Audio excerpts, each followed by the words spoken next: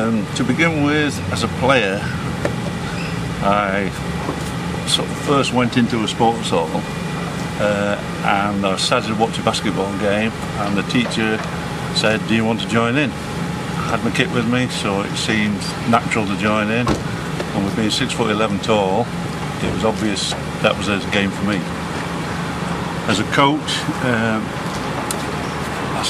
I've gained a lot out of basketball, and I feel I want to give something back into the sport, and that's why I decided I want to take up coaching, get the kids involved, and hopefully bring basketball forward.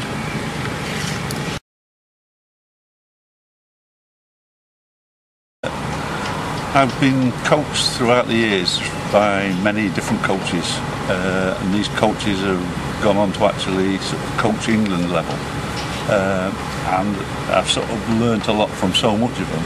So as a specific role model, I don't really have one.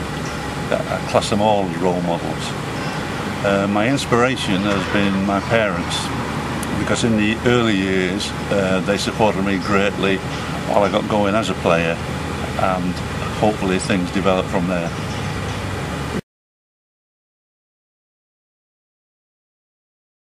As a player, I have sort of ranged from a very beginning, and I've gone on to represent my country.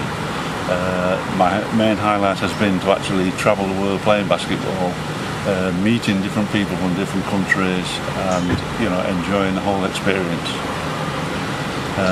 As a coach, I've been asked to coach at a major basketball clinic at Crystal Palace by Steve Bontrager and Kevin Cadle, who were the coach and the main player for Kingston, who were the National League champions for several years in my playing days.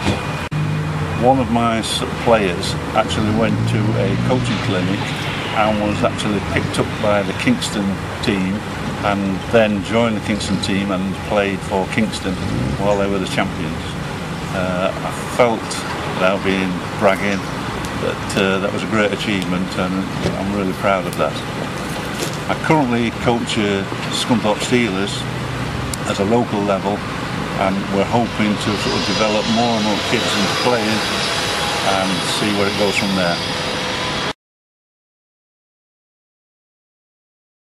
I've picked up many tips along the way in my sort of career, but the top tip that I ever received was from Kevin Cadle, who was the coach of the Kingston team in the National League, and he said that you should always concentrate on fundamentals.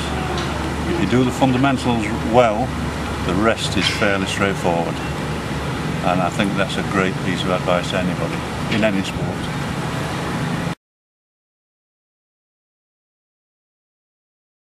One thing I believe is that you can never know it all. Throughout coaching, you can always improve, and I'm always on the constant lookout for new ideas to help me get underway.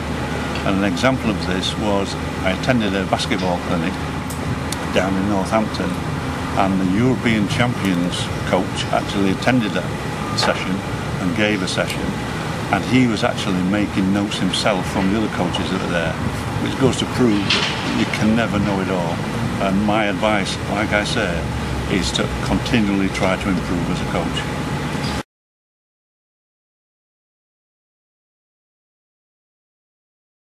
Like I mentioned earlier, I have got a lot out of basketball, and what really gives me great pleasure is seeing the kids enjoying themselves.